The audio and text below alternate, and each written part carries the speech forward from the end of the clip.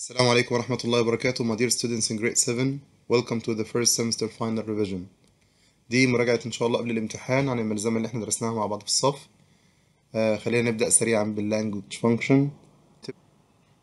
أول سؤال، طبعا language function بيجيلك في مجرد ما بتبدأ تكتب اسمك وتقلب الصفحة. طيب، عبارة عن mini dialogue. واحد بيسألك سؤال، انت المفروض ترد عليه تقول له ايه؟ speaker A and speaker B. speaker A بيقول حاجة تقراها كويس جدا وتقرر speaker B المفروض يرد ازاي. أول سؤال، what does he like doing in his free time? If I ask you this question, I want to know what the person likes doing. يبقى doing, he enjoys doing jigsaw puzzles. He enjoys doing jigsaw puzzles. Number two, how long does it take to go from دوحة to الخور? طالما سألتك how long يبقى أنا محتاج duration، مدة من الوقت، أو مسافة، فهنا الإجابة الأنسب about 30 minutes by car. السؤال الثالث، guess what I bought a new car. لو حد قال لك أي خبر حلو، I got the full mark in the exams, I bought a new mobile phone، هترد عليه تقول له إيه؟ هتقول له lucky you، أو congratulations، أو that's fantastic news، أو good for you، برافو عليكم. Okay, question number 4. لو حد قال لي how are things أو how are you doing أو بيسأل عني how are you، الإجابة دايما بتكون I'm fine, thanks. Very good. Question number 5. What does your friend or anyone look like? If I ask you a question, what does someone أيا كان look like، يبقى أنا بتكلم عن his appearance، مظهره الخارجي. يبقى أقول he is tall and slim. ممكن تقول he is chubby. He has got brown eyes. He has got long wavy hair أو whatever. طيب، أهم حاجة يكون شيء متعلق بشكله الخارجي. طالما قلت look like، وافتكر دايما كلمة look. السؤال السادس، what is your grandfather or anyone else like. لو قلت what is somebody like، معناها ان انا بسأل عايز nature، طبيعته، is، يبقى هتكلم عن his personality، شخصيته. اختار الإجابة اللي بتتكلم عن personality هنا اللي هي he is an easy going person. تقول لي بقى كل الادجectives اللي احنا خدناها describing personality، اللي هي زي ايه؟ زي shy و outgoing و friendly و unfriendly و rude و polite و messy و tidy وكل الافعال، كل الصفات دي. تمام كده احنا خلصنا اللانجوج فانكشن. ندخل على الريدنج. الريدنج اسئله مضمونه جدا، ما ينفعش تفرط ولا سؤال فيها.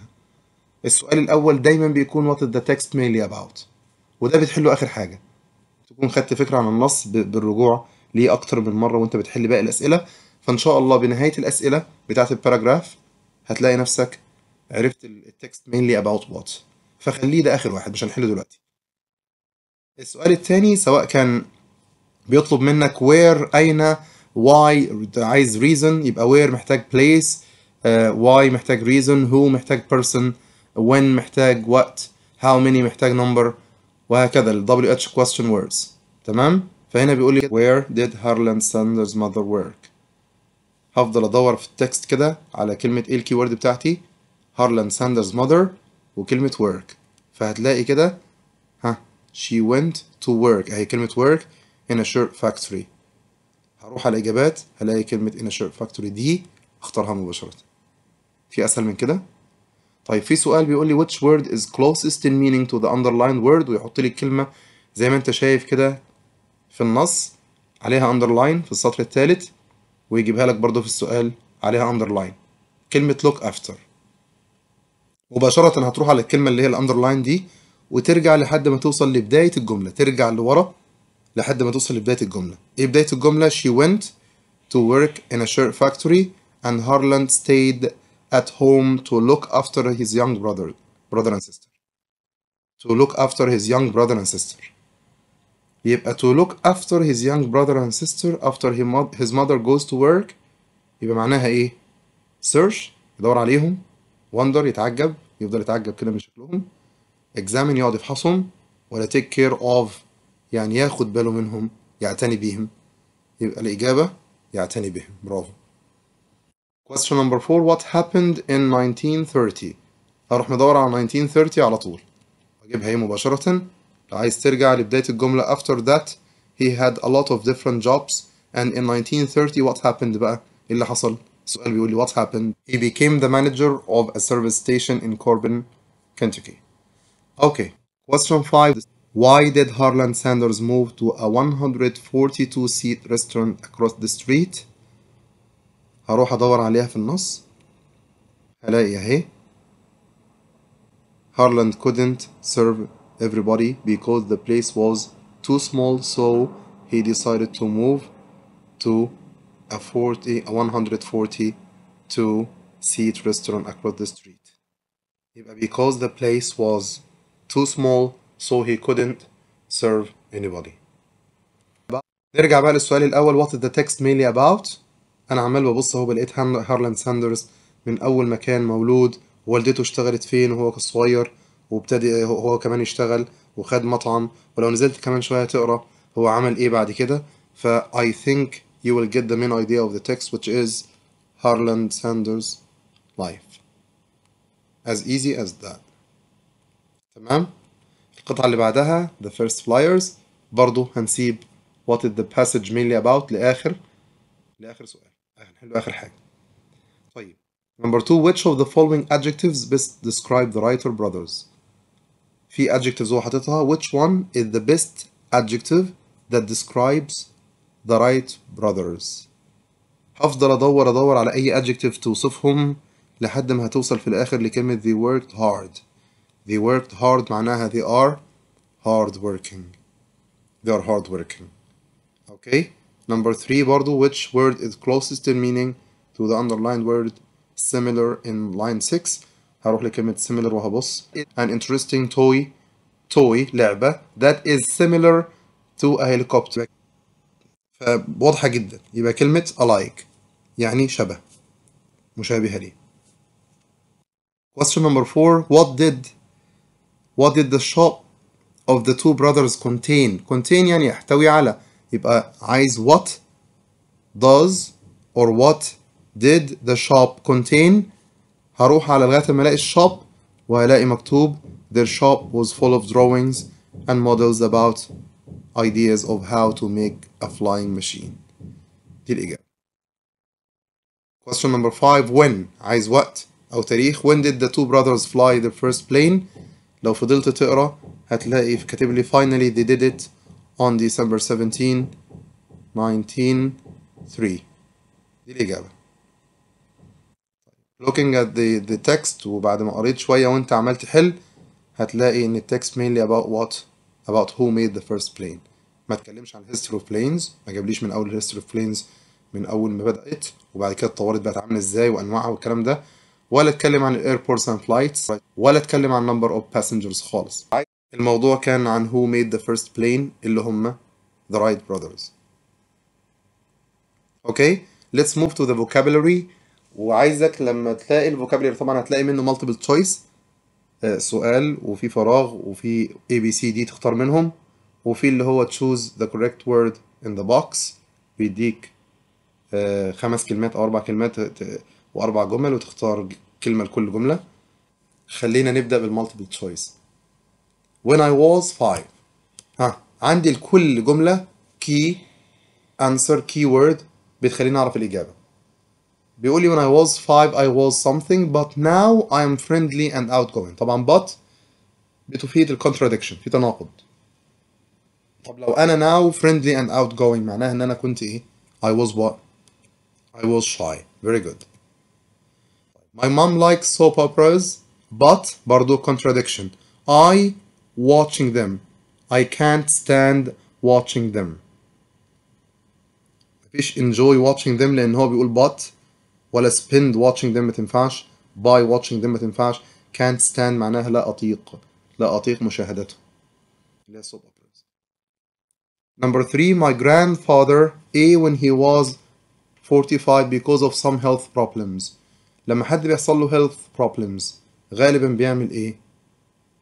في graduated ينفع اتخرج وعنده 45 سنة، started a family، joined the university.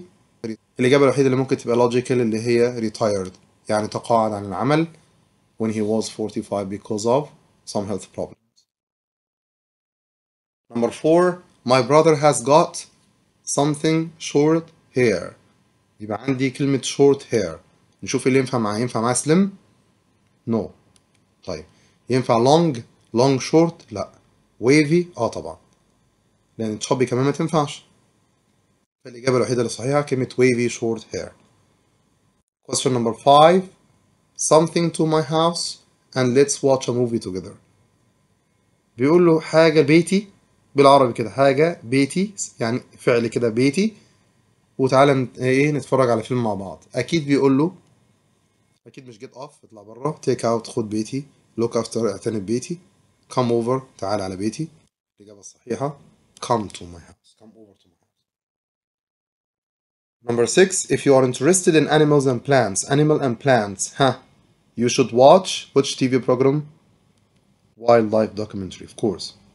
Number 7 Sir Edmund Hillary was a famous mountain. خدناها مع بعض في اليونت ده. a famous mountain what? Climber. Number 8 space people صفة معينة. people make fun of people in the streets. عندي كلمة make fun of people. Who makes fun of people? أكيد rude people. Number 9 Ali was when he saw the accident. If somebody sees an accident, how would they feel? Shocked, of course. You can buy fruits and vegetables. Fruits and vegetables at the perfect farmer's market. Fruits and vegetables. Number 11 the policeman went into the room and the trapped family. عندي policeman وعندي في trapped family، أسرة عالقة في مكان ما. فالإجابة تبقى إيه؟ ولا hit ولا kept ولا borrowed. الإجابة تبقى rescued، يعني أنقذ. Question 12 it's very risky to ride your bike without wearing a ride your bike and risky without wearing. What do we wear when we ride a bike? A helmet. Very good. بعدين بتلاقي زي ما انت شايف كده complete the sentences with words from the box. عندي shy, lazy, tidy, polite, active. Space people don't feel comfortable with strangers. مين بقى؟ Those who don't feel comfortable with strangers. What do we call them? Shy people. Super. Number 2 my sister is so what? She never helps with the chores. If your sister doesn't help with the chores, how would you describe her? Lazy. Perfect. Number 3 we should be what with old people? We should be how? How should we treat old people? Politely, so we should be polite. Very good. Number 4 Ali is so space he never leaves his room messy. If somebody doesn't leave his room messy, this is a tidy person, of course. Group number 2 عندي برضو 4 جمل. عندي send, download, expedition, graduated, started. Number 1 I don't have enough space on my phone. If you don't have enough space on your phone, you can't what any more applications? I can't download, of course. I can't download any more applications. ما مش قادر أحمل أي applications تاني عشان I don't have enough space. Number 2 my brother what from university? From university 2 years ago. People do what from university? Graduated. Very good. Number 3 I went on a mountain climbing something last year. It was great. When you go with a group of people to do something بنسميها expedition اللي هي حملة استكشافية. Number 4 we use emails to and receive messages. To what? To send and receive messages. Very good. الجروب الثالثة من الكلمات من الجمل. Group number 3 I have also 3 sentences and I have the words retired, sitcom, kind, emails. My favorite space is Mr. Bean. My favorite sitcom. Number 2 my best friend is space and outgoing. Which word can we use with outgoing? Kind. Perfect. Number 3 my father أكيد في verb هنا فعل. before he was 60 he was 50 years old. برضو كلمة retired يعني تقاعد عن العمل. The last group I have two sentences and I have the words make polite chemists. I went to the place, a place to get medicine. Which place do we get medicine from? The chemists. Super.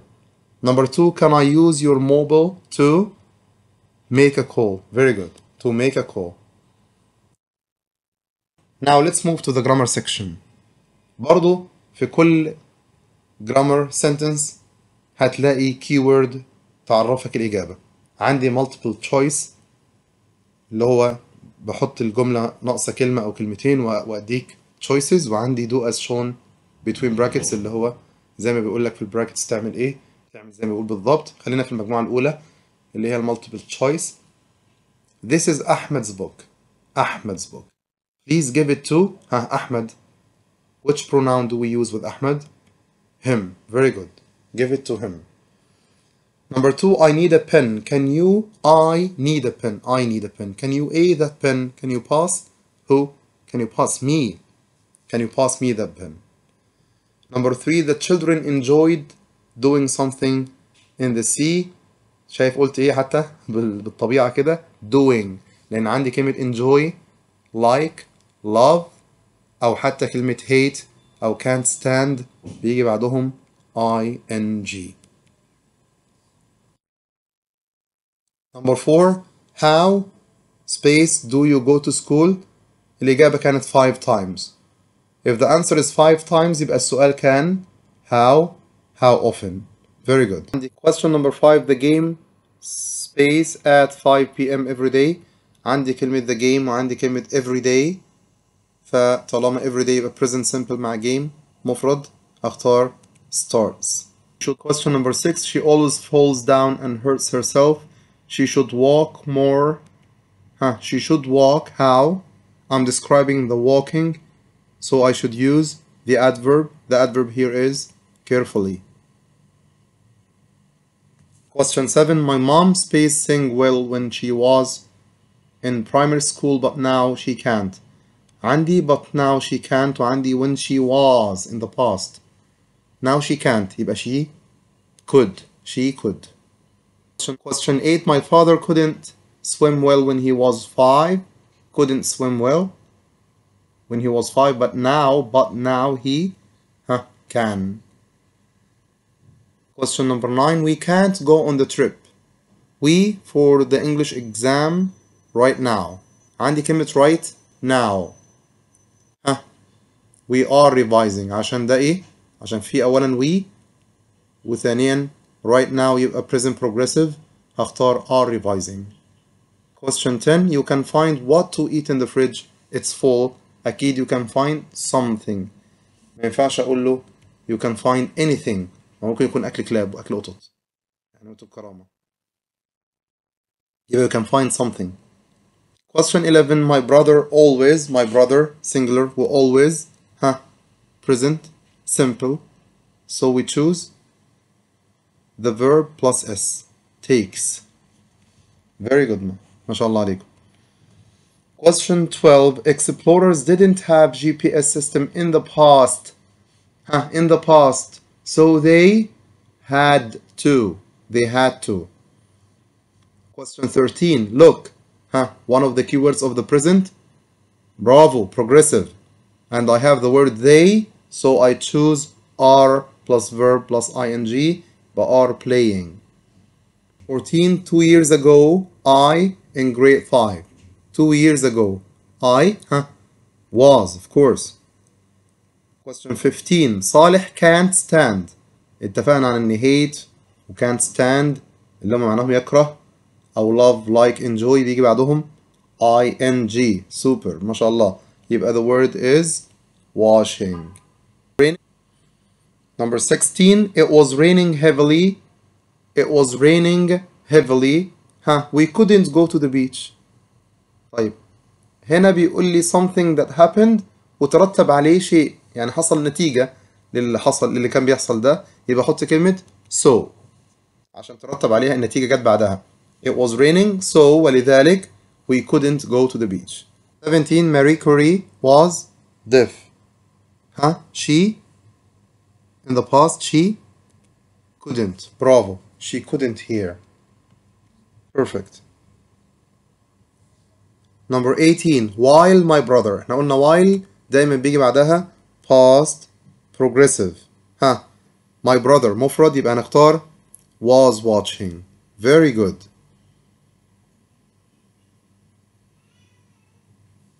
Okay. Number 19. I have a new mobile, so you. I have a new mobile, so you don't have to. You don't have to. ما يحتاج. that you don't need to بالضبط. You don't have to buy me one. Anyway. Number 20. Look at the people in this picture. Is there question. Is there anyone? عشان people و is there a question يبقى I use anyone. Is there anyone you know? بعد كده بننتقل على النوع الثاني من الأسئلة اللي هو do as shown between brackets. هتقرا اللي between brackets ده correct the verb أو correct the adjective وتطبقه. علي sleep right now. I want you to correct the verb between the brackets اللي هو sleep. عندي علي وعندي right now. المفروض أعمل إيه؟ أحطه في present progressive. يبقى علي is sleeping. They draw at the moment. بيقول لي برضو correct the verb. Draw مع they و at the moment. Also present progressive. يبقى they are drawing. Paris is attractive than London. I have the word than في ال comparative. و it's a long adjective اللي هي attractive. What should we do? سامعك برافو عليك. Paris is more attractive. She usually عندي usually وعندي she يبقى present simple. طب tidy the verb ends in y by d. So we should remove the d and put I-E-S. So it becomes tidies. Number 5, my sisters, not just one. Number 5, my sisters, not just one sister, sisters, plural. Always wake. Do we do anything? No, leave the verb as it is since it's a plural form with present simple, so we should put wake the way it is without any change. Number 6, when I was 5 in the past, or when I was 5, I can change to I could. Perfect. My brother. Number 7, my brother is 4 years old. He can write. How can he write? Adverb. The adverb of good? Well, very good. Number 8, Jumana watched a nice movie yesterday. Yesterday, past. Watch, changed to watched. Bravo. Number 9, yesterday my family and I slept early. I want to change it into negative. Yesterday my family and I didn't sleep. Super, mashallah. Doha is big than. I have the word than, comparative. Big, short adjective ended in consonant and vowel. What should we do? Double the last letter, G, and put ER, بتبقى bigger. And it is long adjective, comparative برضو. It is more beautiful. Very good.